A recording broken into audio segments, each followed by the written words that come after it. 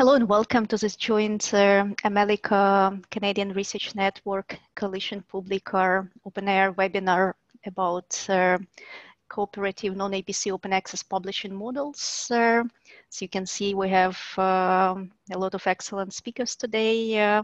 So we'll start with Arianna from AmeliCA.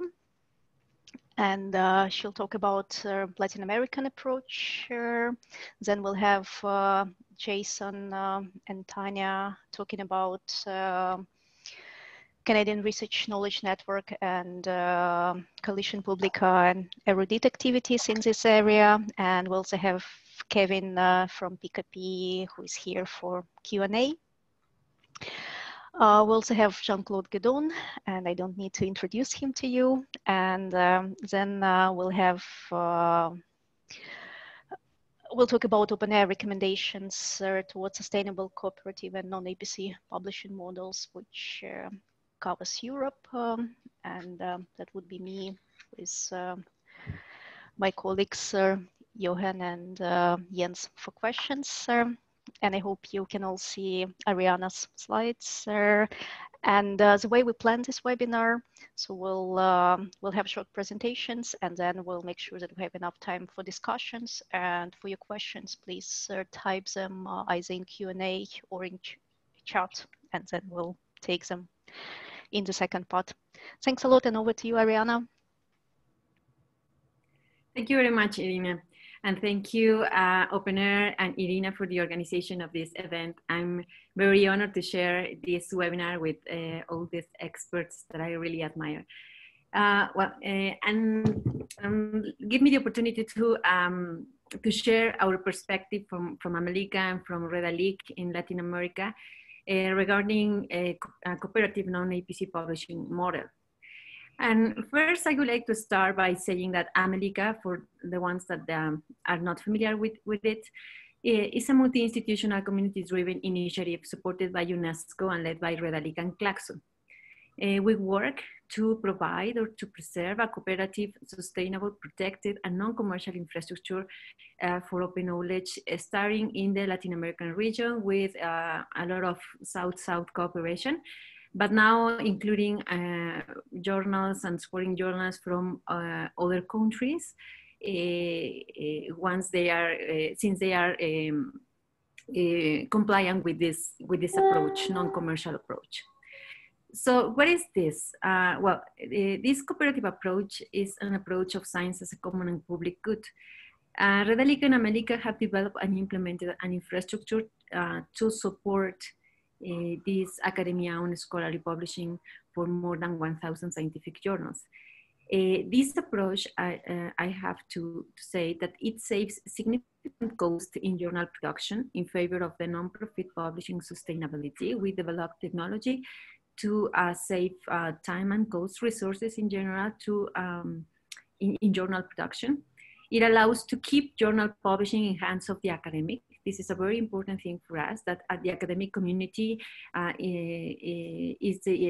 keep or continue being the owner of the publishing. I mean the non-profit sector particularly.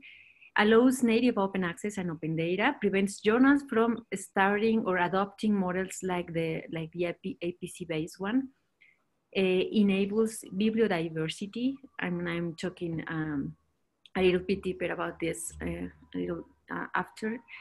It includes artificial intelligence aided software that automates XML contents markup and journal output files generation like EPUB, HTML5, PDF, etc. It is linked open data compliant and leverages data, and I'm going to show you some examples about this. Leverages data granularity to enable novel ways of discoverability and knowledge representation. AmeliCA provides different services, mainly for journal publishing, but as well as for books, for repositories. It has this project Aura to classify self-archive policies. It has as well one working group on responsible metrics, aligned with the Declaration of San Francisco vision. It has a very strong community of users and developers of the Open Journal system, as it is a key tool to support this non-profit publishing. And it provides different services in, let's say, different steps in the process of journal production. I mean, it provides free-to-use XML markup tools. It provides intelligent viewers, mobile viewers, EPUB, PDF for all articles that are published by these journals. And talking about cooperation, we implemented a model along with all our different universities, well, institutions in general, journals and individuals, to cooperate in different ways. We share data, software, hardware, and in the case of Redalyc and AmeliCA, we provide training, we provide journal quality criteria, we provide data quality assurance. We provide as well these services, including hardware, preservation, and full text storage and availability. And we expect from journal editors that are in the universities, that are in different institutions, we expect that they do their own XML markup. So this is a cooperative way in the sense that we provide the technology, we provide the training, and they, with their teams inside institutions, they do the job. We include journals that are quality journals, that follow a peer review process, that doesn't include cost for authors. So non-APC, only non-APC journals are included. We require this XML JATS markup as a mandatory requirement to be part of this initiative. And we work with a lot of expert and researchers to continue thinking about new ways of research assessment. This is our numbers, our statistics from AmeliCA and from Redalyc, which together provide services of almost, more than 1,500 journals from 23 countries, including recently India, from almost 700 published institutions, mainly universities, but as well research centers, governments, public hospitals. We have journals from different publishers, non-profit publishers. We index around, more than 500,000 full text articles in our platforms. And we provide this service for around 65,000 daily users that are consuming and downloading these articles from Redalyc and AmeliCA. So this model provides different added value services to a journal. We expect that the journal editor follows or focus on the quality of a journal, the quality of the peer review processes, and we provide different services to complement the journal's capabilities. For example, we provide the quality assessment, we provide journal production tools, we provide different mechanisms for interoperability and discoverability, we provide statistics on the usage of content, we provide different home pages or landing pages at different levels, for example, at area, discipline, institution, or country levels, so to give more idea of the scientific output of, at different granular levels. And this approach is composed of 6 elements. The first one is that it should be academic owned. We are very keen on preserving all these media of scientific or scholarly communication, scholar-led and owned by academics. It is immediate open access because it is the natural way it is born. It is based on a cooperative strategy to sustain this approach. It is, of course, not for profit and non-APC, and we really rely on technology to make it possible. So this is maybe our main innovation. that we provide software to shift from a traditional article processing to an article processing inside a journal that is more efficient, that is based on XML. So many manual work is avoided or is prevented. And in this case, we have some measures that we have, we are providing the service with, and the journal saves around 90% of time and maybe money invested in the original or traditional article processing. So based on the XML, we do the rest almost automatically. And even the XML processing, we implemented different algorithms to make it more or less automatic. So we are providing these tools to make this process more efficient. And we recently developed an OJS plugin as well to upload all these output into the OJS installations. So the whole process is now automated. Once you have the peer review article until it is published in OJS. So we really believe that this is an approach that can benefit journal editors to prevent adopting models like the APC one. This is, for example, one screen when you download all your output files to the computer of the journal's editor, and then with the plugin, it is automatically uploaded into OJS. So we have invested a lot of efforts in doing this. Now around 600 journals are using this technology. And well, I think this is a very, well, good results.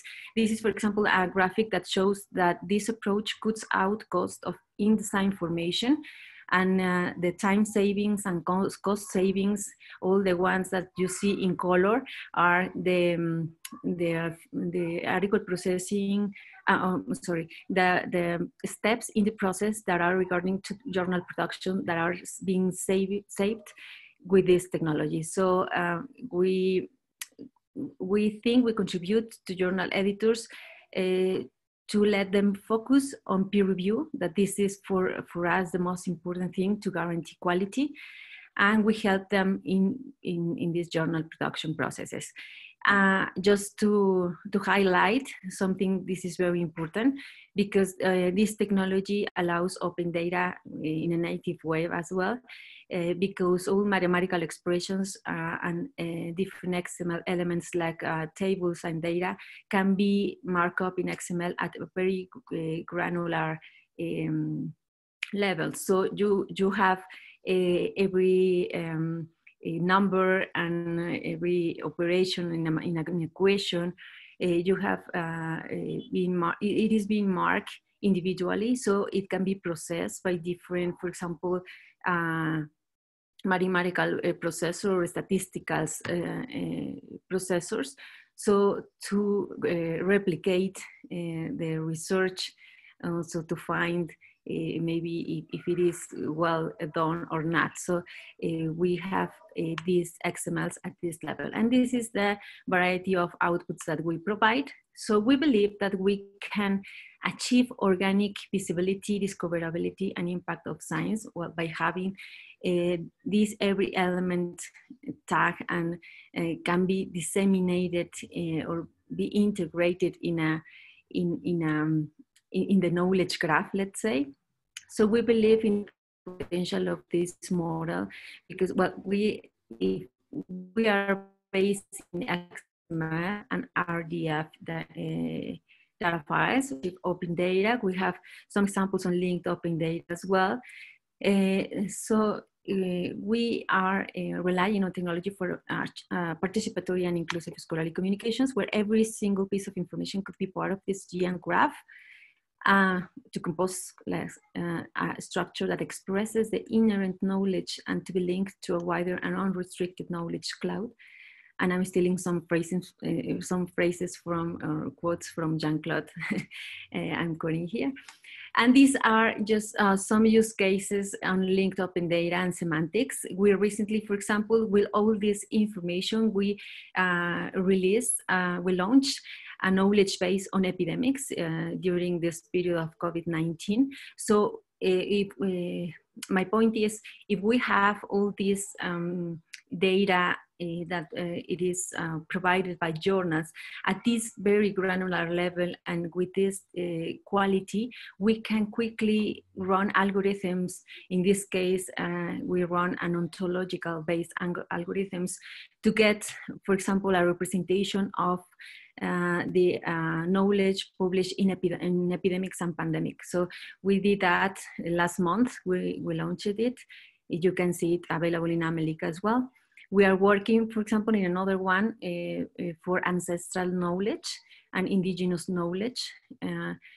So we are running this, the same methodology based on semantics and ontological. It's an ontological approach. And we are also about to publish one on gender studies. So this is just 3 examples that what we can do having this information with this quality and with this structuring. This, for example, the resultant knowledge representation of epidemics published in journals indexed by Redalyc.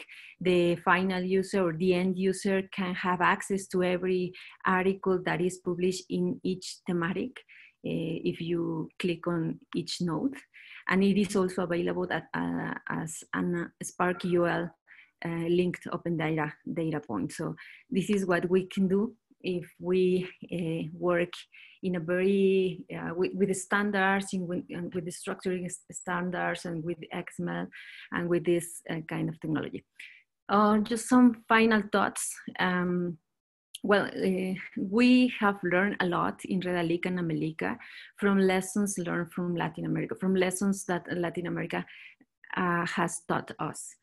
So we, in Latin America, we have seen that it is possible to run journal publishing on a not-for-profit basis. Latin America has been performing a very good cooperative approach where everyone gets benefit from everyone's investment, a distribution of cost among many stakeholders, universities, academic institutions, governments, national science agencies, hospital funders, all of them are contributing to this cooperative ecosystem. So Redalyc and AmeliCA have learned from that.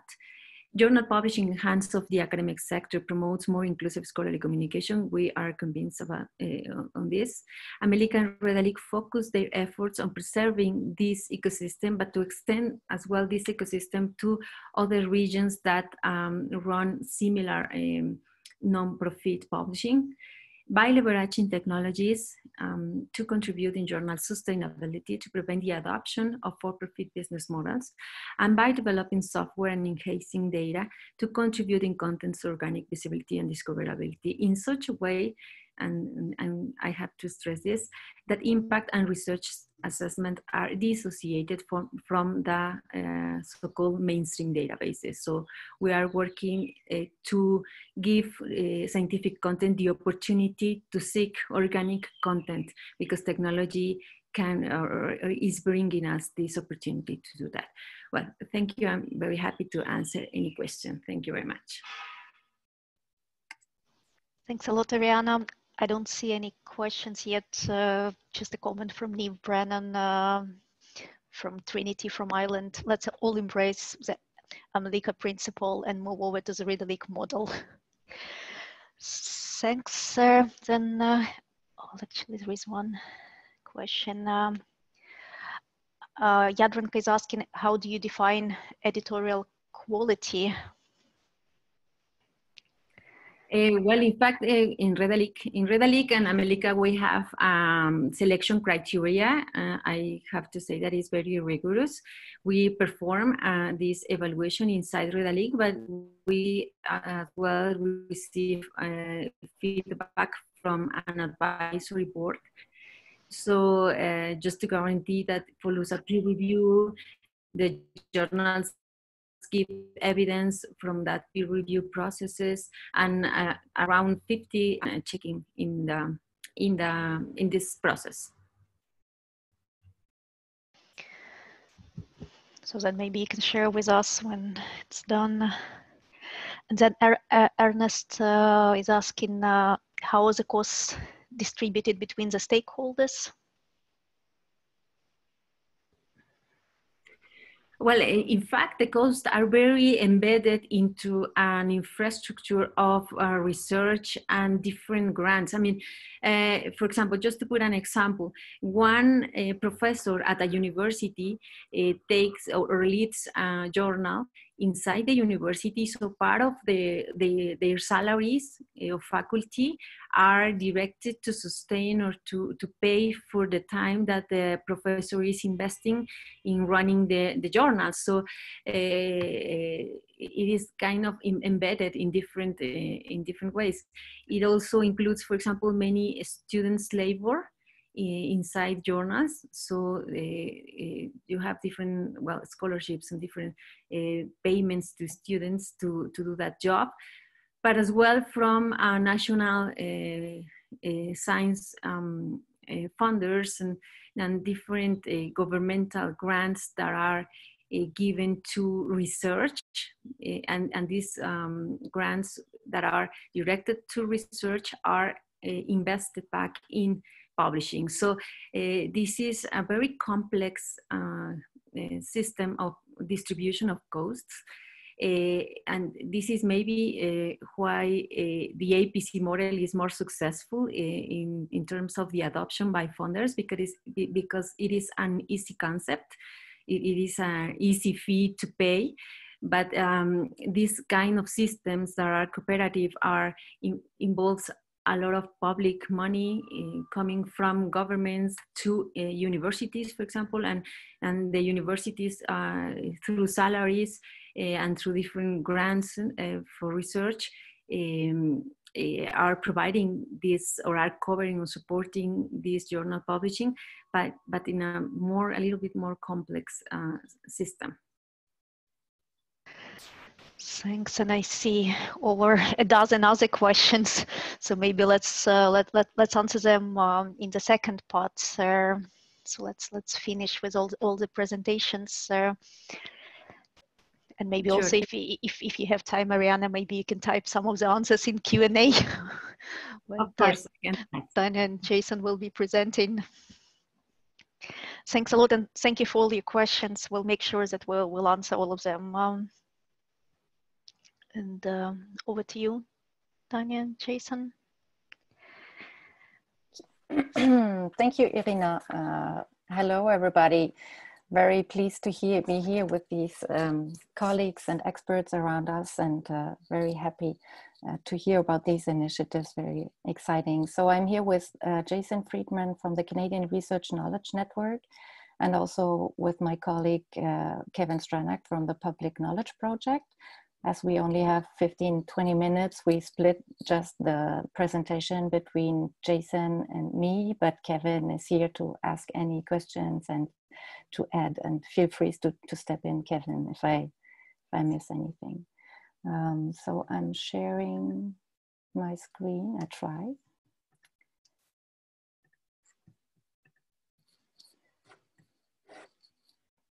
Is it there? Yes. Yeah. Okay.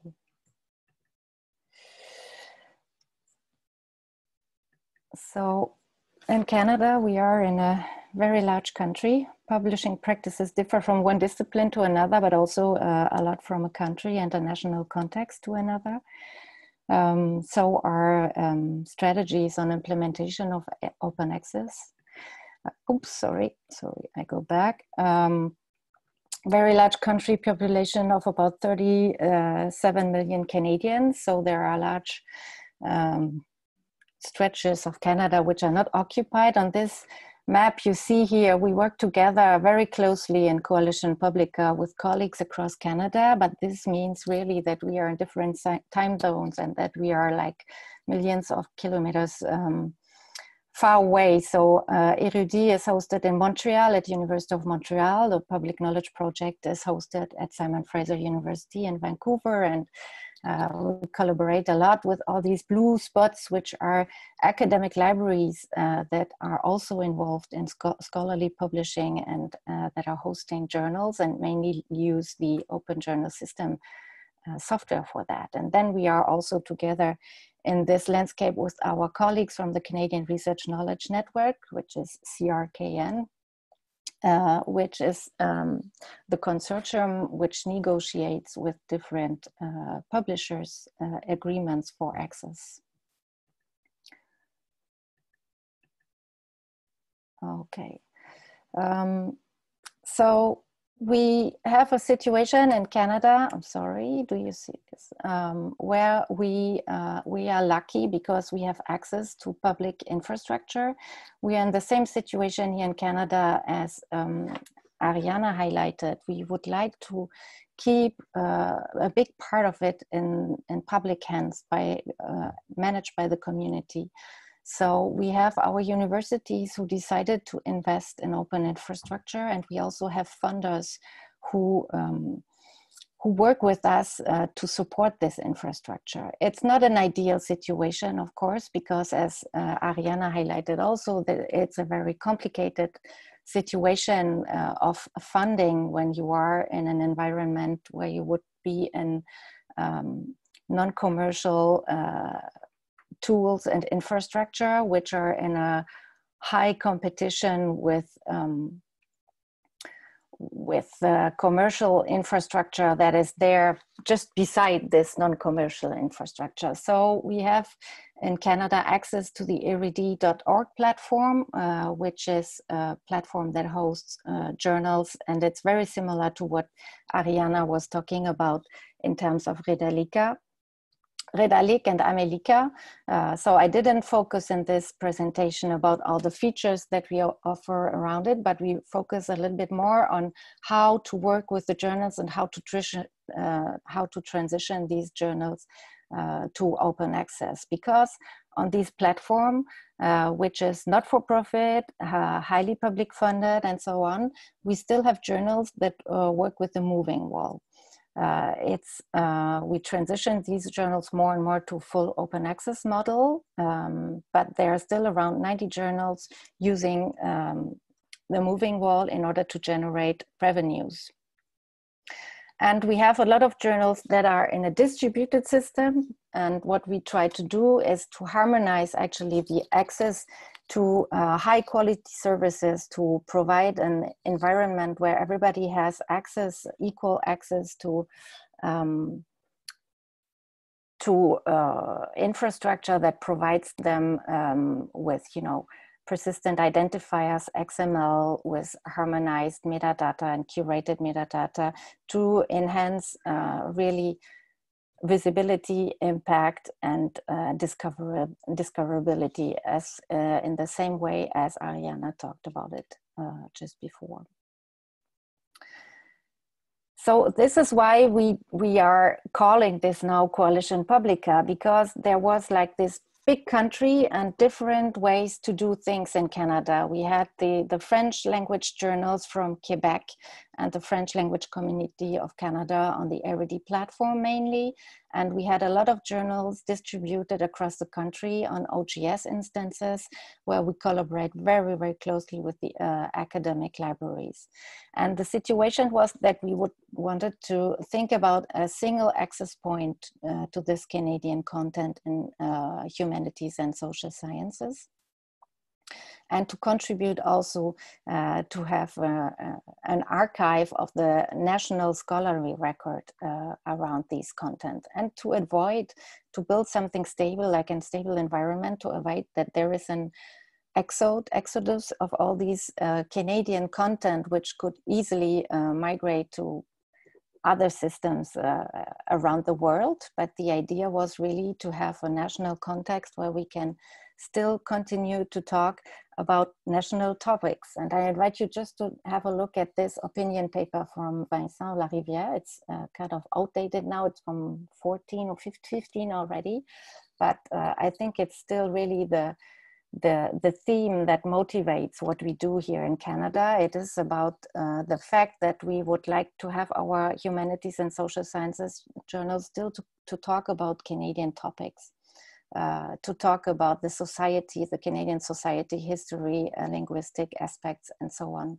So there is this motivation also from funders to help us to provide this environment where we can continue to work with these journals instead of outsourcing everything to international journals. So we are in a situation where we get public funding through the Social Sciences and Humanities Research Council from Canada. And these are the journals, individual journals that receive, can apply for grants with this council, 3-year grants to support their editorial activities. It's about $22,000 per year. And we also have funders like the Canadian Foundation of Innovation that support research infrastructure, similar to what Arianna just talked about.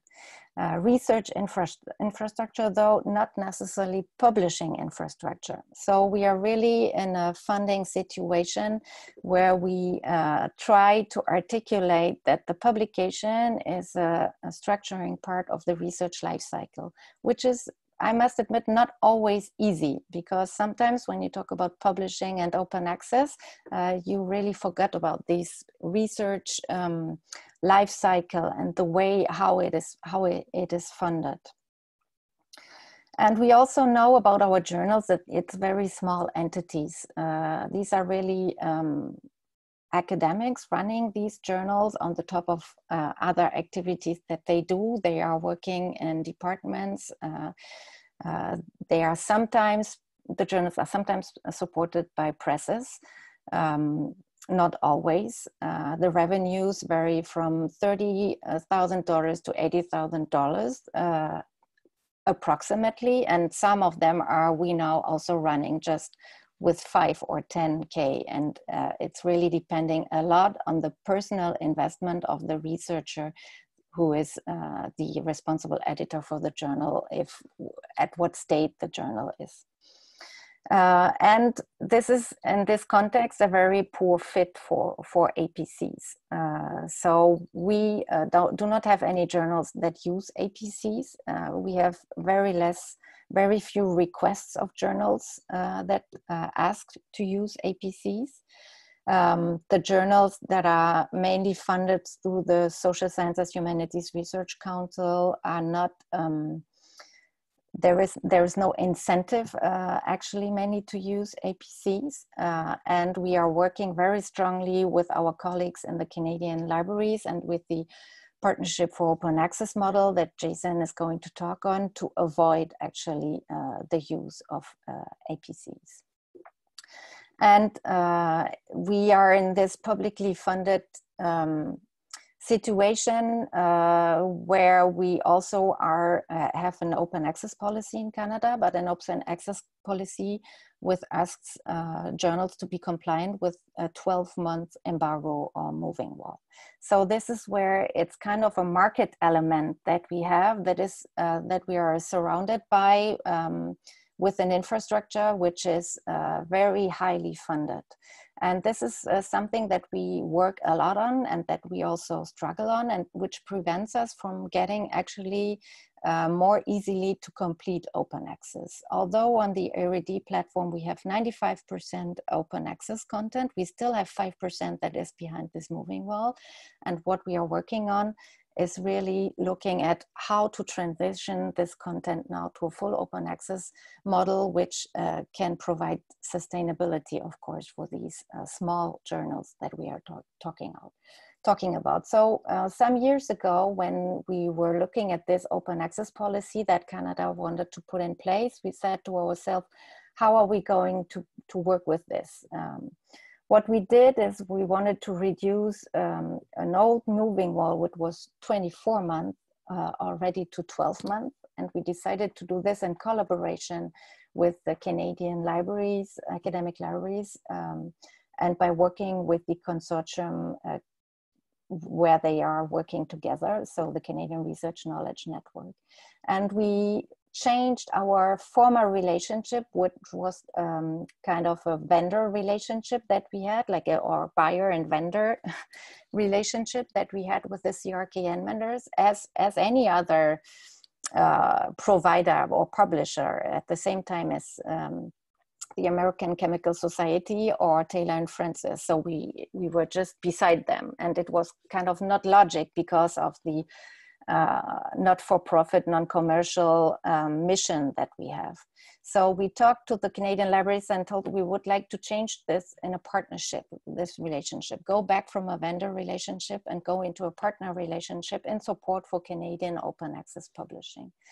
And this was well received, actually. And Jason is going to talk more in detail about this, how we did that in Canada, this change of relationship with this truly changing what we do and how we are going to work together in the next years even more. Thanks, Tanja. As Tanja was mentioning, you know, I wouldn't quite equate them with Taylor and Francis or ACS, but we did have a traditionally, you know, a consortium publisher relationship where libraries subscribed. Basically, we negotiated access to subscription journals. The journals had a 24-month embargo, and no money went to the OA journals because we were paying for access. Again, a very traditional sort of conventional subscription relationship. But as Tanja mentioned, in 2014, we turned that model on its head really with a partnership model, which meant libraries would now support the whole collection. The initial partnership was for 3 years, 2014 and 2016. We then had a 1-year extension in 2017. And now we're currently in year 3 of a 5-year partnership agreement, which is really an exception for CRKN that demonstrates our commitment to this partnership. So one of the main achievements was that the embargo got cut in half to 12 months. And now most critically, open access journals, not just the subscription only ones, received funds. Turning to CRKN's strategic plan, thank you, Tanja. Even though our relationship with Érudit predates our current strategic plan, it embodies our 3 main strategic goals. And this strategic plan came came as a result of an extensive amount of consultation, not just with members, but with stakeholders. And it was approved just recently at our, seems recent, not too long ago, at our Access to Knowledge conference in October of last year. So there are 3 main strategic goals: transforming scholarly communications, developing and fostering partnerships, and collaborative advocacy. And this partnership model really represents, in fact, part of that transformative scholarly communications that we talk about. Likewise, Érudit was one of our first formal partnerships, and we're looking to build and develop more. Érudit is kind of serving as a model or a template for how we can transform a previous relationship to a partnership. And part of that partnership is working together to advocate on shared issues. So Érudit and CRKN both see the importance of supporting research and dissemination in social sciences and humanities, and the importance of open access, which facilitates that.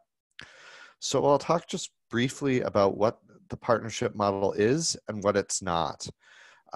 So it's collaborative. We work together. I assure you, we do not normally present with vendors.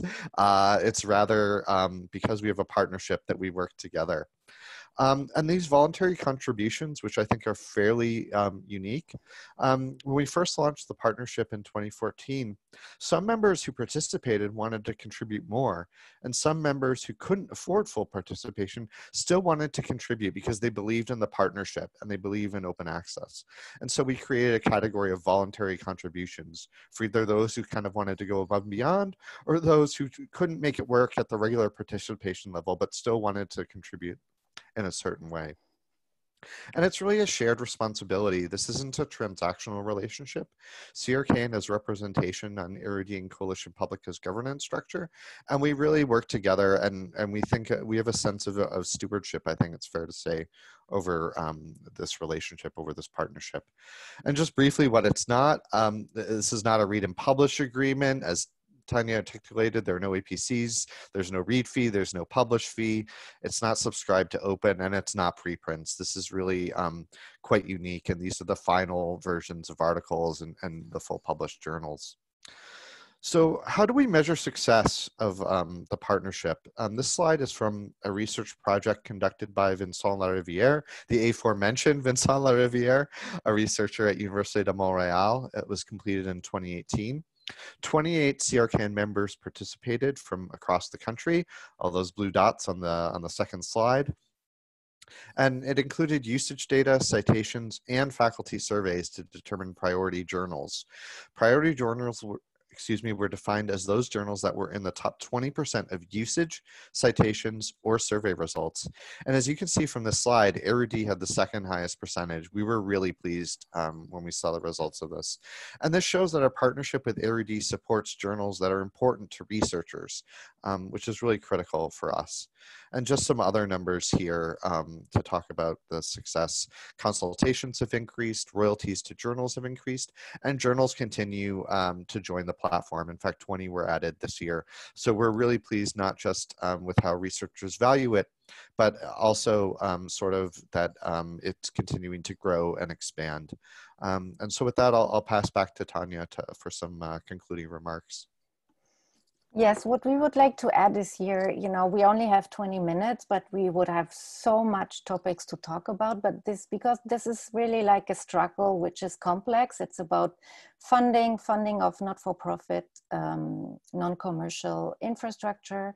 It's about transitioning to OA, and it's about creating an environment where our researchers in the future can publish and where it's really owned by the academy and still in the hands of our researchers. So OA is not enough. We need open shared infrastructure, and we need all these tools, and we need to have access, you know, to expertise and to provide these environment where we can be competitive actually, and where we can think about the needs of the community and to respond to it as well. So it's very complex, and the way we tackle it currently is really through a collaborative approach. We really think this is the only way to go through. We are in this big Canadian country here from coast to coast, with a lot of different approaches and languages. So we created kind of a governance structure around the Public Knowledge Project and Érudit, where we would like to bring stakeholders more closely together. We have created a steering committee, an advisory committee, and an international advisory committee in order to see conversation and exchange and to have, you know, to make it better actually than we do currently, everybody on our own. But because just hearing Arianna talk about all the XML work, it's very cost intensive and labor intensive and expertise intensive knowledge that we need to build commonly there, and that I think we need to share better amongst non-commercial infrastructures in the future. So we try to build this common platform of exchange here in Canada, but very connected to other international initiatives in order to build these expertise and nice projects that are out there, and to make it stronger together, actually. Thank you.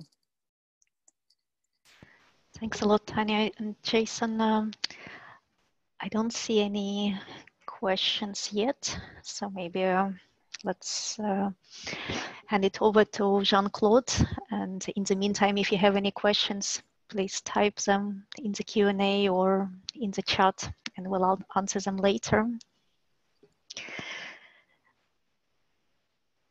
And I think you have to unmute yourself, Jean-Claude, or let me unmute you. Thank you very much. I've just been unmuted by Iryna, which is very nice. Thank you.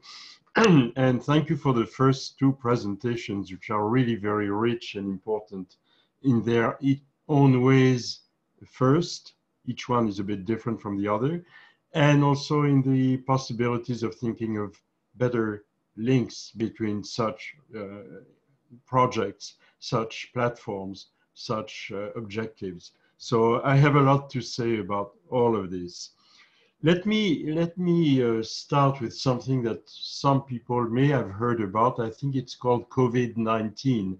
It's been mentioned by a few people recently. I don't know exactly why, but let me go to a little article in the New Yorker that appeared last week or 2 weeks ago, in which people said, you know, it's quite surprising because when we had the SARS epidemic, a lot of work began on the coronavirus family of viruses, but then after that, it sort of died off and people went on to other problems, despite the fact that a number of scientists had warned that this kind of event would repeat, and despite the fact, excuse me, despite the fact that we had not seen the worst kind of epidemic yet, much worse might come, and in fact, with the present pandemic, we know now what would happen if we had something that were both extremely lethal and extremely contagious. It would be the complete panic over the planet, and we're not prepared for it.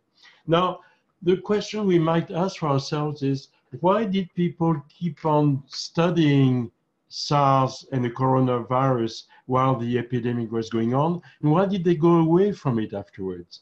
What are the forces in effect that are at work which prevent people from building in a sort of coherent and continuous fashion problems which are of obvious importance, both for science, both for the theory of science, but also for society at large. And this kind of question can be repeated domain after domain, field after field, problem after problem, all over the planet.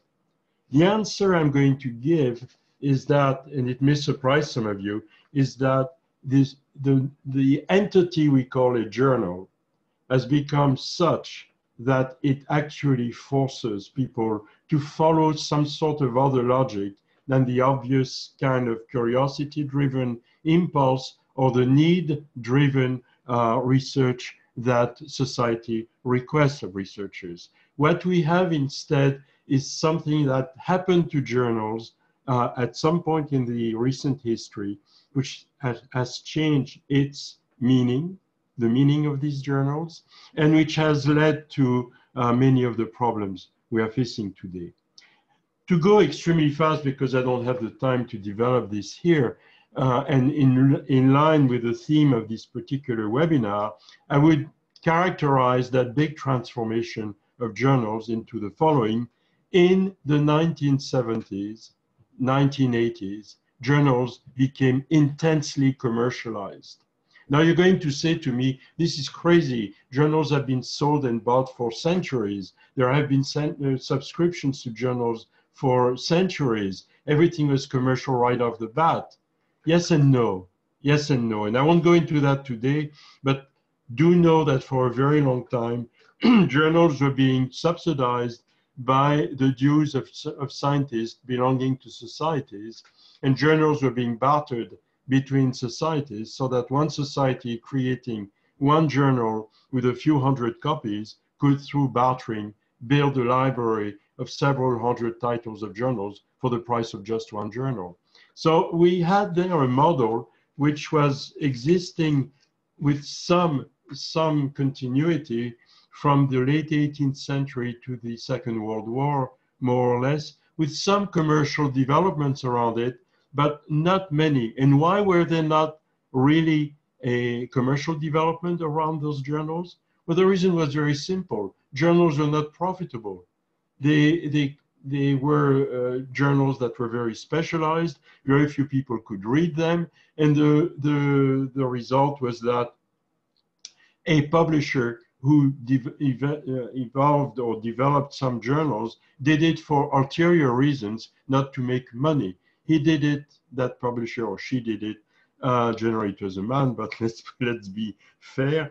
They did it because they were trying to keep links with authors and creating the possibility of generating new books, which by contrast could be profitable. So you have journals. They are bought and sold to some extent. They are bartered to some extent. There is no markets for journals. They're not thought in terms of markets.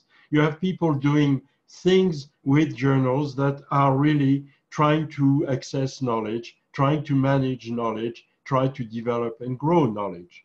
It went so far as, for example, when a chemist like Mendeleev in Russia, sorry about that, Mendeleev in Russia developed his very important work on the periodic table. It was published in Russian journals, but Russian was not exactly the language of every scientist in the North Atlantic at the time. And the Germans realized the importance of that work. And they, without any question, picked up the better articles from Mendeleev, translated them into German, and published them. And you know what the Russians did to that? Do you think they sued the Germans? Not at all. They were delighted. Their articles were being translated at cost by the Germans, and they were being disseminated for nothing in the North Atlantic area of the world at the time where most of what we call science was being practiced. I'm talking the 19th century right now. So what we have to think about is what happened after, let's say, 1970, 1980. And what happened is that journals were internationalized. Maxwell did a lot to do that. They were organized around a common currency, which was an evaluation tool that developed in the same period, which became the impact factor. And the journals were ranked. And at that point, you had all the elements to create a market. That's only then that something like a market of journals really emerged. So let's not think that markets and scientific journals are a necessity. They just happen to be the construction of a commercial system which developed in the 70s and 80s. All that was aided and abetted by particular historical circumstances, which I could quickly hypothesize about, such as the fact that you had one very important country that wanted to create control over scientific research as much as it could all over the world. This was the United States, and hence the role of English that became one of the important elements of Garfield's work at the Institute for Scientific Information. And one was to isolate Soviet science from the rest of the world by precisely bringing the whole thing under English. But these are side issues that I will not deal with today. I just mentioned them to show that there were other factors aiding and abetting the creation of a market in the 70s and 80s. And the whole world then has evolved with the marketing of journals increasingly, with, in fact, this creation that Jason mentioned as an obstacle, the relationship between libraries and vendors. You know, the whole term of vendor is very, very amusing. I remember that when I was part of CRKN as the chair of the advisory board, the director of CRKN at the time had a kind of mantra coming back, which was maintaining good relationships with the vendors. This was the whole thing. You had to be nice to Elsevier because Elsevier might be nasty to you if you were not nice to them. So you have this kind of situation in which libraries found themselves fighting high prices of journals which were made possible by the creation of a market, and doing it by creating consortia, and thereby reinforcing the whole notion of journals as they were being redefined in that market.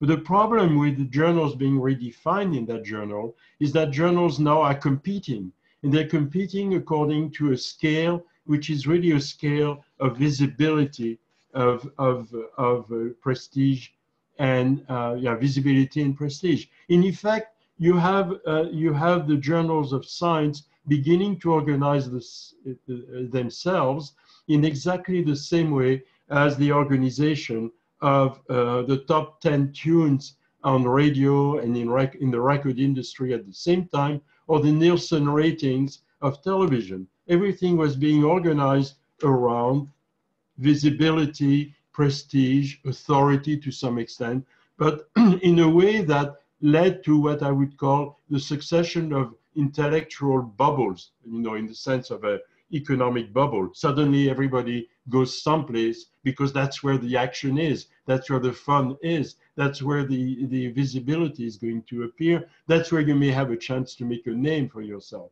And you have science then being driven through the impact of their work in those terms. That's what impact became to be understood as. You understand that now science is does not have an impact because it impacts society. Science has an impact because it is being visible, because it is being, you might say, popular in a sense, you know, popular in that particular crowd, of course. So when the coronavirus studies of SARS began to lose their interest because, after all, the pandemic had been in effect contained, why stay there? There's something more important happening perhaps in that other area of genetics or that area of biochemical research, and everybody rushed there. It's this kind of force that leads researchers to keep on running after the topics where they have the best chance to get the greatest possible visibility in order to acquire the very precious citations, in order to be promoted, to have a job, and to get grants and perhaps even prizes. So you see how the whole thing in effect creates these bubbles, which are elements of, you might say, monoversity. You have no diversity. You have just successive forms of monoversities developing in every discipline, every field, according to the whims and you might say the interest of some leading labs and some leading journals. And that's how our science is being steered right now. And this, of course, creates a problem for science policy at national levels, and it creates problems for science policy at regional levels, and it creates problems when crises emerge. I think, again, the coronavirus crisis right now is a wonderful, if I may say so, wonderful illustration of the principles I'm trying to bring about. Which means that if we want to really think about the future, and that's where I think Érudit and AmeliCA, Redalyc are really helping us to think forward, we have to rethink about what journals should be doing. And the answer actually is quite simple, in my opinion. In a sense, let me be for once play the role of an arch conservative. Journals should go back to where they were in the 19th century. What do I mean by this? I mean by this that journals, rather than being commodities that claim to be international and that respond to market forces, let journals go back to being the reflection, the conduit, the vehicle of the expression of existing, living, really living scientific research communities. Journals should reflect that. But to do that, we have to perhaps take also advantage of the fact that in the meanwhile, in the 90s and even more in the new millennium, we have had digitization. And that is important because digitization has allowed something else to appear, which is playing a very, very important role. That very important thing that has happened, it took the form, first of all, of what was called at the beginning, remember Muse at its beginnings, remember Érudit, which followed the Muse model at the very beginning. It was the portal model. You just put journals on a kind of virtual electronic shelf, and you essentially let people browse through the electronic shelf. But quickly people understood that journals could also be related to each other in various ways with these new digital tools, and the notion of platform emerged. And that notion of platform is still emerging. We don't have a stable, final, definitive vision of what a platform ultimately will be. But what it means is that the journal inside the platform is subservient to the platform, not the reverse.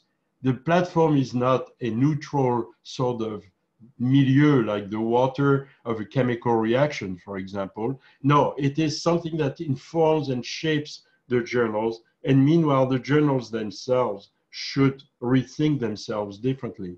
Now, if inside a platform you have communities developing particular journals, and that's where the Latin American model is so really interesting, because the journals there still reflect university or research center communities. Then you can say, for example, well, let's start with that, and this is what AmeliCA and Redalyc are doing. But instead of speaking in terms of journals owning, controlling, etc., a fixed set of articles, let's redefine journals as ways to aggregate together problems that interest a certain community during the life of that community. Should that community disappear, should that journal disappear, it does not matter. The articles would remain on the platform, and moreover, because no journal would own any article, those articles could be reaggregated in the kind of knowledge cloud that Arianna described so beautifully in her presentation, could be reaggregated differently with different communities re-emerging inside the platform. So the platform, as you can see, is going to control the destiny and the fate of the journal in the decades to come. And we should think of journals within that context and not as an absolute, which is, you know, we have a journal, it has an impact factor, it has a reputation, etc., etc., etc. A journal was not created on the 8th day of creation, and it's not going to live for eternity. And let's be sure about that. The platform neither, by the way, but the platform may have a chance of living a bit longer than the whole thing. Maybe journals should be like individuals, while platforms should be likened to a species. And we know that evolution, working through population selection, works at the level of a species, not at the level of individuals that are casually, as we know, and unhappily perhaps, are being casually sacrificed by the selection process. So we should go through this notion of journals being part of a platform and being reflecting communities. They do not own articles, but by existing as communities, they exist also as ways to navigate knowledge. When you go to a community, you expect to get certain kinds of information about certain kinds of problems, at least certain perspectives or certain theories or certain tools or certain concepts, and you play with that and you move from community to community to create your own synthesis, which will allow you to join perhaps yet another community. So you get this sort of thing that can be managed through a platform. There is something else to be done about that, and I'm going back to Jason's notion of partnership, which I think is essential, absolutely essential between the journal creation and the what do you call this, the articles management that we have nowadays. The communities that we have are in, of course, generally universities or research centers, national labs, whatever. Perhaps even in some cases, God forbid, let me make a joke of it, in private labs. I mean, after all, these people publish too in some cases. And the important thing is, in this period of coronavirus crisis, let's think about what libraries are nowadays. They're empty. They're working online. Do you need a library nowadays? Well, you might say if you digitize the whole library, let's repurpose the building for something else. Maybe do some gymnastics or something like that. Whatever. So the libraries are in the period of their existence in which they have to really rethink what they're going to be doing in the future, and they really have to think about that very seriously. Because, in my opinion, those who know me know that my significant other used to be the head of libraries at McGill, so I have a very, very intimate knowledge of what libraries are like. And the libraries are really in a sort of existential nexus right now of their existence in history. I would say, to give a very quick answer to this existential problem, I would say let's latch on to the notion that Lorcan Dempsey at OCLC brought about some time back, which I find so compelling. Let's think of the library not as a place where you acquire stuff from the outside and then put it at the disposal of people inside the institution, which is what librarians generally do. They acquire, preserve, and organize. But let's say that they are the harvesters of the knowledge in their community. Who else can do it better than people who are right on the spot? And they can generate a library which actually collects everything that's worthwhile in their community. They can certainly register what they have received. They certainly can expose what they have received, and they can also preserve all that that they have received. And in passing, you know, if you look at the functions of publishing, which are certification, registration, certification, preservation, and dissemination, the libraries in this inside-out situation already own 3 of the 4 functions. Now, the libraries can't do the certification, and they can't even less do what comes after certification, but do it as, which is evaluation. But they can already do the 3 first functions. Certification can be done not by libraries, not by the institution where those things are harvested, but by networks of institutions which can trust each other as to their interest for quality. And then certification can be done if certification is done the way +1 does it. In other words, we're not trying to see whether it's of interest or if it's primary importance, or whatever. We just want to know if it's serious science, if it's solid science. So we do this kind of basic certification thing. Then we have, with this network of institutions and the libraries in their inside-out position, the possibility to develop at that point a publishing system which is based on platforms. These platforms, of course, must intercommunicate with each other, interoperable, but they also must cooperate.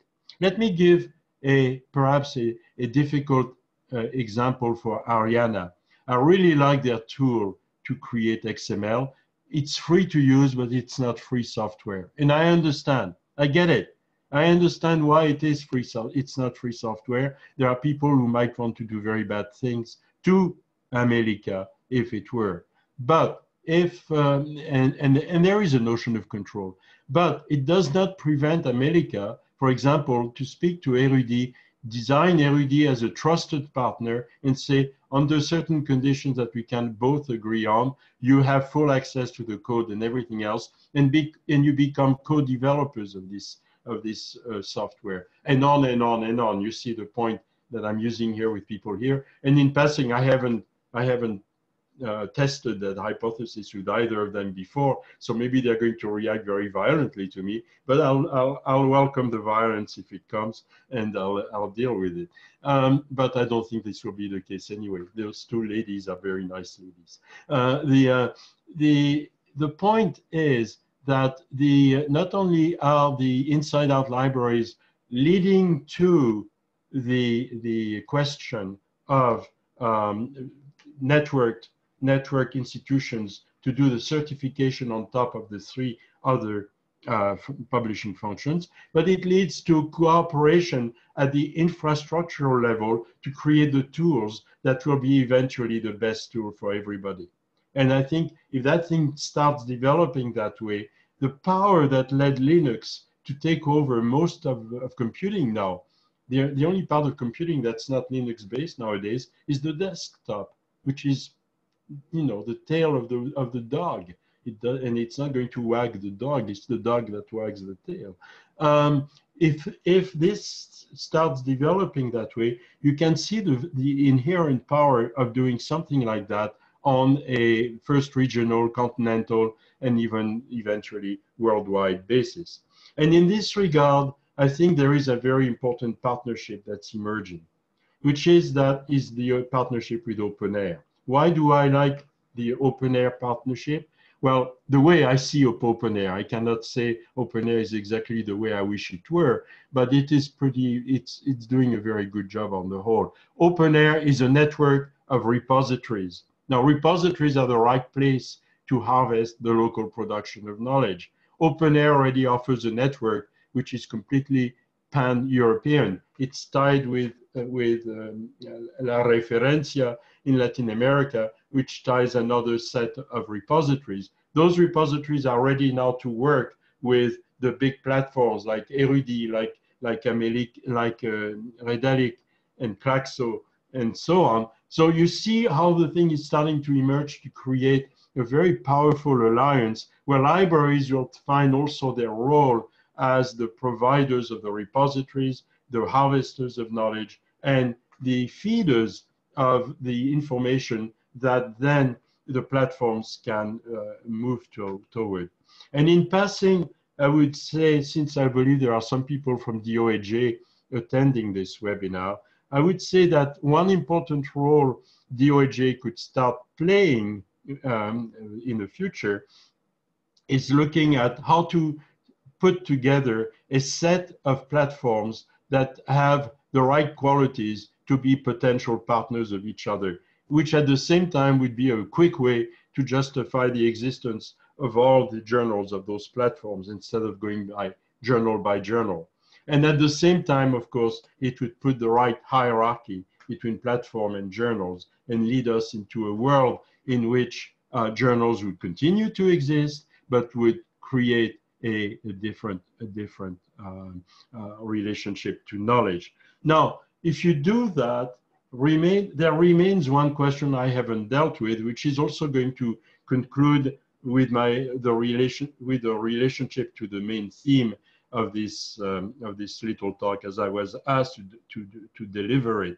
I was supposed to talk about bibliodiversity.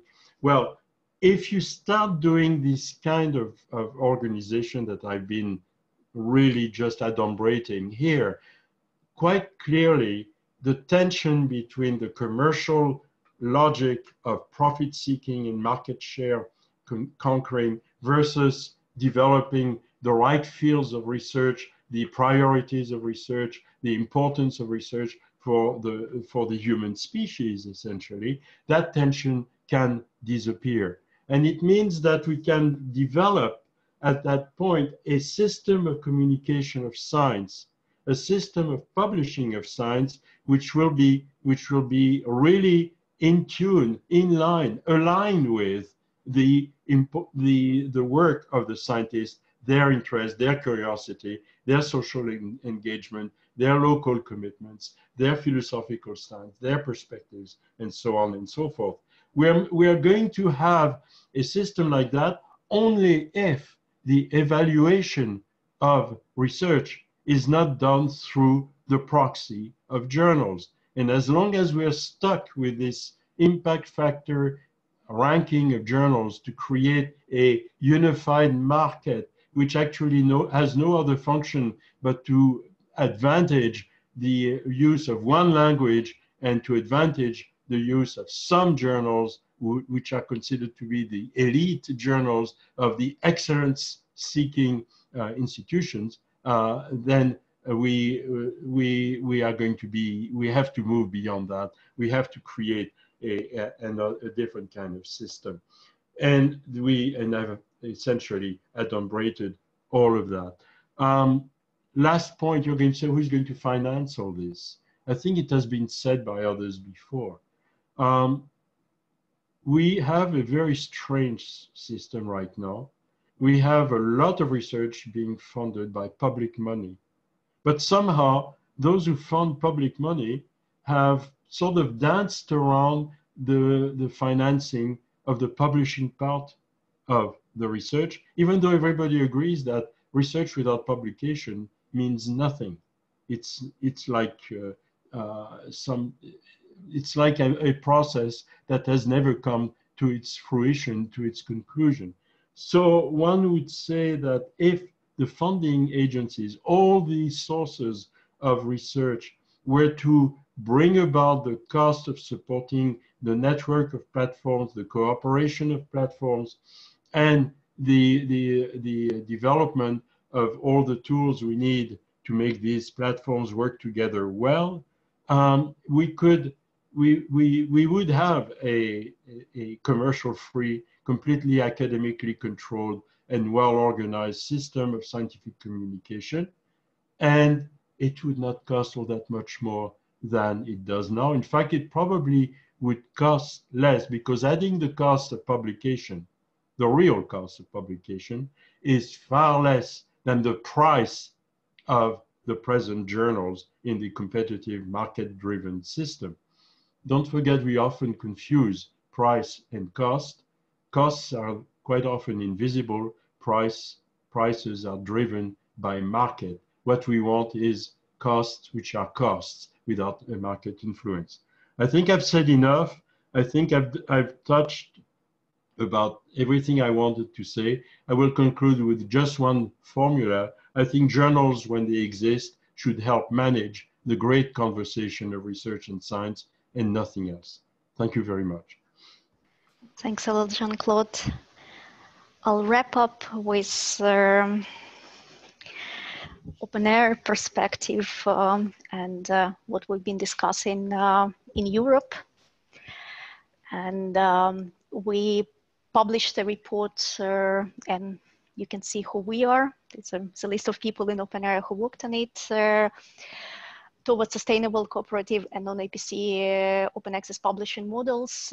And it's available on Zenodo since January this year. And we worked over the past year with a number of non-APC open access publishers in Europe to come up with those recommendations. And I think this report, and also what we've already discussed today, answer the questions that some of you posted when you registered for this webinar. What are recommendations and guidelines? Are there already good practices convincing universities that they should pay for non-APC open access publishing initiatives? What are the funding models, and how they work, how the costs are organized, and who is actually paying? And then, of course, all these COVID-19 related questions that, of course, create additional challenges for us, but I think we're used to challenges. So what our report already covers, of course, it was pre-COVID-19, so it doesn't include that part, but it provides an overview of collaborative non-APC publishing models in Europe, and we structured them in 5 types, 5 sections. So some of them are library publishing programs, and you can see examples of that. Then institutional support and third-party funding, national collaborative funding and publishing, and Jadranka from Croatia, and also Biljana from Serbia with us today if you have more specific questions about that.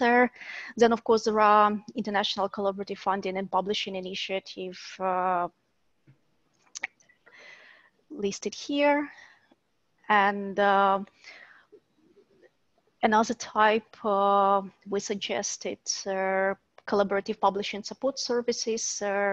For example, Open Journal System Network in Germany, and also Center for Digital Systems at the Freie Universität Berlin that offer technical services. Our report also addresses questions like what do we consider sustainability?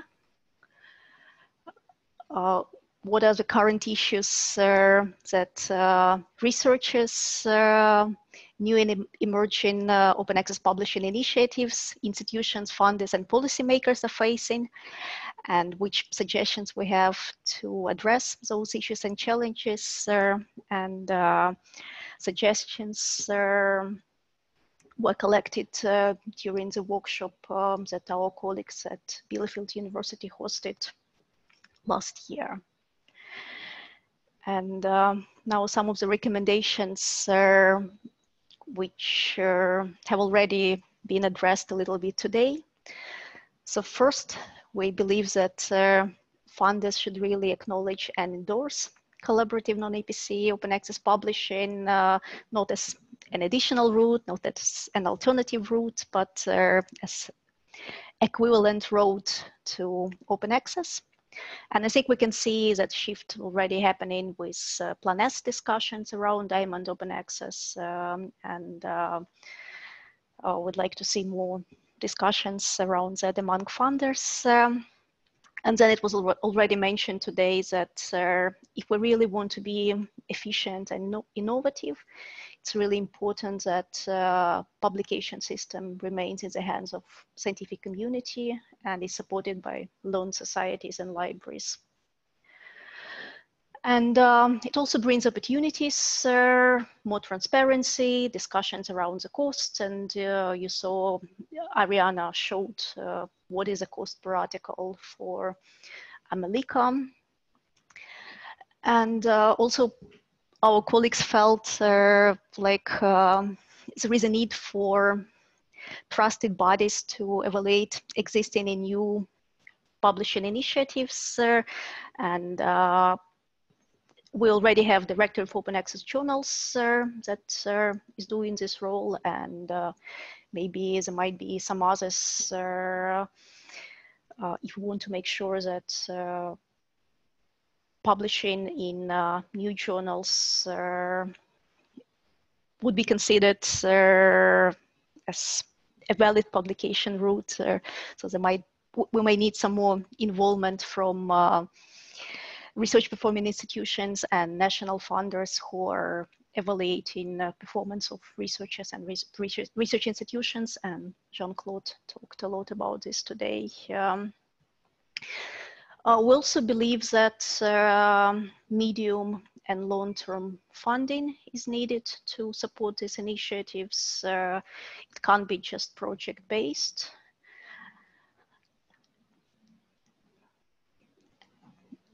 And we need trusted bodies to consider these non-open access journals equivalent to maybe more recognized journals.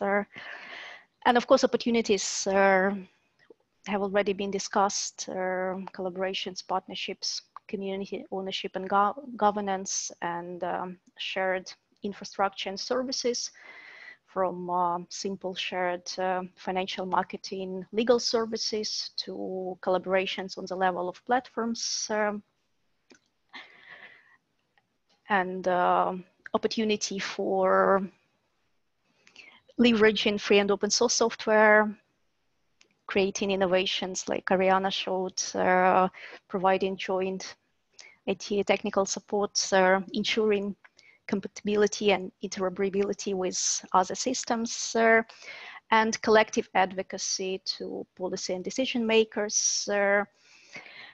And they need a need for space or platform to discuss current best practices, ideas, expertise within collaborative non-APC publishing community. And I hope this webinar is already a starting point for these discussions across continents, because like I said, we've been only looking into European landscape. I'm really grateful for Arianna, Tanja, Jason, Kevin, Jean-Claude bringing Canadian perspective, and let's maybe brainstorm how we can do this more efficiently together.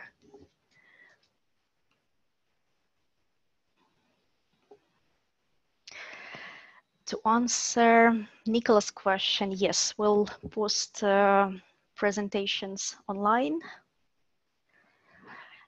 And apologies for running longer than we expected with this webinar. If you could stay with us for maybe 5 more minutes to answer some remaining questions, and then in case 5 more minutes won't be enough, then we'll try to answer those questions in writing and share with you. And I don't even know where to start. So let's start with Q&A questions. So quick question to Érudit. Can a journal which is in a directory of open access journals be included in Érudit, which is the process? Yes, thank you, Iryna. Of course, it's an open platform. We have quality criteria. We apply actually the same criteria as the Social Sciences Humanities Research Council of Canada for this grant program. So it needs to be peer reviewed and active publication. And we look at the editorial board and so on. But it's more a question of what is this journal that you are talking about looking for? Is it about full text hosting? Are you looking for an indexation and an additional discoverability point? So it's kind of, it depends on what is the aim of this journal. What is it seeking for? Well, from our side, actually, we seek to bring more French language and small journals into DOAJ currently. We're working together with DOAJ on that. So this is like reciprocal ways that we need to create and enhance. But I would be happy to discuss. If you have my email, just email me and we can talk about it, of course. Thanks. Then there is a comment from Garrett. The trajectory of EU open access policy appears to be tilting towards a transitional APC model as the only game in town. Do the panel think that this prioritizes the need of traditional big publishing over those of the global research community? I don't know if someone wants to take this one. I can try to answer very quickly. Actually, it's what we were talking about. We need to advocate better, actually. We need to come together and advocate for this not-for-profit infrastructure that work with non-APC models. I think we are missing a common voice currently. We have talked about this on our International Advisory Committee together with the colleagues from Open Edition and Operas in Europe and with AmeliCA, Dominique Mabini.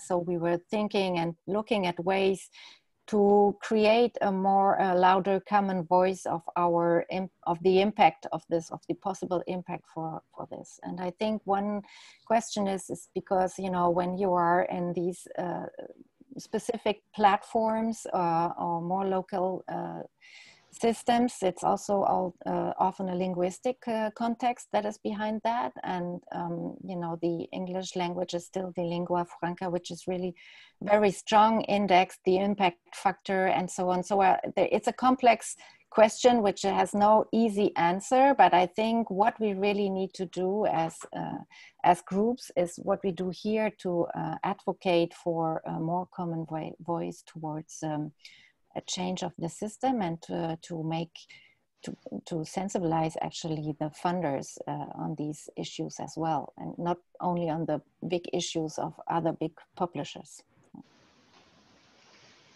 Thanks a lot. Then there is a comment from Jadranka that we offered some hope. There is a question from Robert: how can you explain community-owned platforms are not taking off more rapidly and widely? And then maybe a little bit related comment from Rema: what do you think about European Commission selection of F1000 as publishing platform of EU-funded research? Would have not been better to use any other existing cooperative public platform?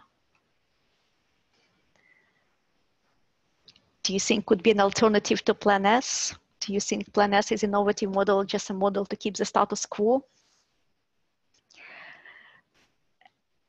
And then a comment from Wendy: That's regarding a need for community for non-commercial journals to share experience and exchange information. We have recently funded the Free Journal Network.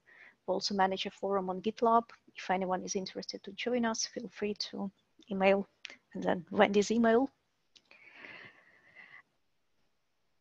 And that could be one of the voices.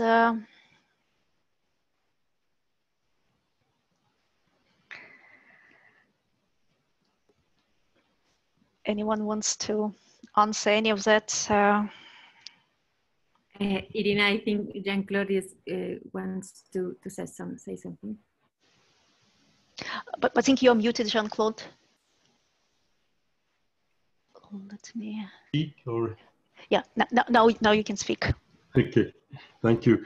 I wanted to address this notion of the relationship of platforms to communities. Obviously, a platform is several communities, and that makes it a bit more difficult for communities to take hold of platforms. There is a governance problem that has to be solved there, and models of governance would be really very welcome. With regard to Plan S, there is, I think, a negative and a positive side to it. Plan S, as Dominique has pointed out over and over again, has been designed in a Europeocentric vision, which at first and even now has not paid enough attention to the rest of the world. But there is one, and it is completely journal-centered, and it's completely biased in favor of APC models, which is obviously maintenance of a certain status quo which favors the big commercial publishers. But there is one silver lining in Plan S, in my opinion. It's that it allows for the first time a forum for a bunch of funders to really get together and discuss what do we do as funders with regard to research, rather than just how do we fund our national or our thematic area of activity. And I think it's starting to give some minor, small, slow, yet I think interesting developments. The fact, for example, that finally at Plan S, they managed to include possibility of integrating funders that would want to support platforms such as Redalyc, rather than simply support the payment of APCs, I think was an interesting step forward. And what we have to do with Plan S, especially with Johan Rorik, who is the so-called champion, is to keep on working on him to push them to say, look, your system right now is not coherent. Your system right now is just maintaining the present commercial system with a different business model. That's all you're doing. We want something better and deeper than that, and I think you can do better than that. And I think we should work in that direction. To go back to the notion of platforms, I think it's time to really look at what platforms exist also, for example, in Indonesia, in India, in China, in order to start really widening the budding, the emerging network of platforms working together. And there again, some sort of world forum and the governance system should be invoked there. And the model there, it seems to me, is the internet.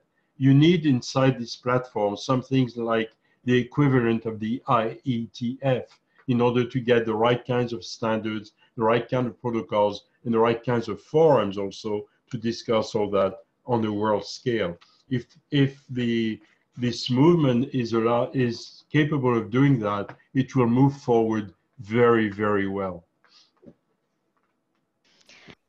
Iryna, I just want to briefly add that exactly as Jean-Claude said, funders have a great responsibility in directing institutional decisions to the right way. And this is why in Latin America we are concerned about the incursion of Plan S in our system, because Plan S has to be, or has to bring a broader vision when he entered to regions like Latin America, because our governments and our different stakeholders, they are already supporting this. So we have witnessed our system is degrading because our system is adapting another business models coming from the commercial sector.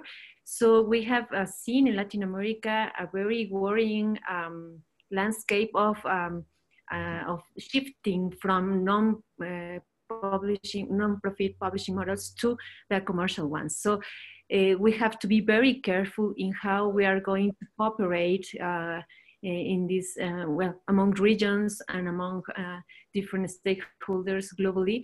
And yes, I totally agree with Tanja. We need to unify our voices. We have to work together more closely to speak up on the importance of preserving and reinforcing what we in Latin America, what journal editors are doing well, instead of degrading the system. So we have to be very careful in the future. I agree. I fully agree. Thanks a lot, sir. And with Bianca's comment, should all non-APC publishing models be collaborative? And I think yes.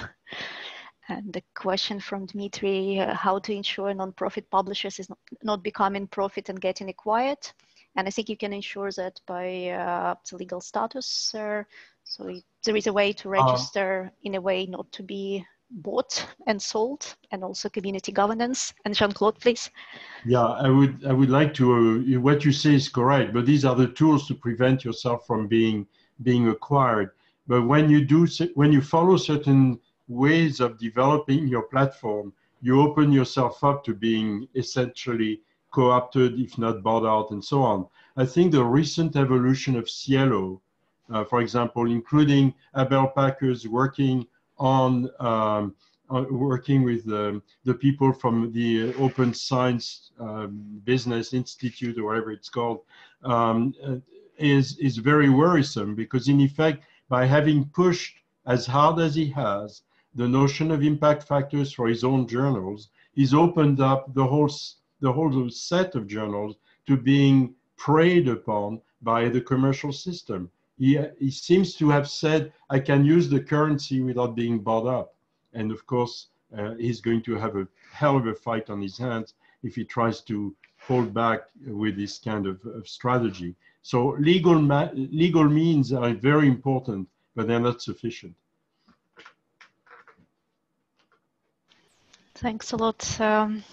Again, apologies for going over time with this webinar, but I think these are important and timely conversations, and I hope we'll continue them in a bigger group with participants from Asia and Africa as well.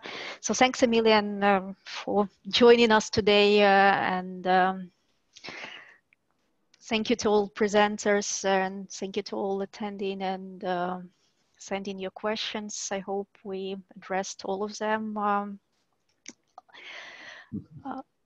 I'll send a link to slides and recording, and I'll also send out Q&A. Thanks a lot, Arianna, for typing all the answers. Thanks again. Have a nice day, evening. Have a good week, and stay well and safe. Thank you. Thank you, everyone. Thank you very much. Bye. Bye-bye. Thank you.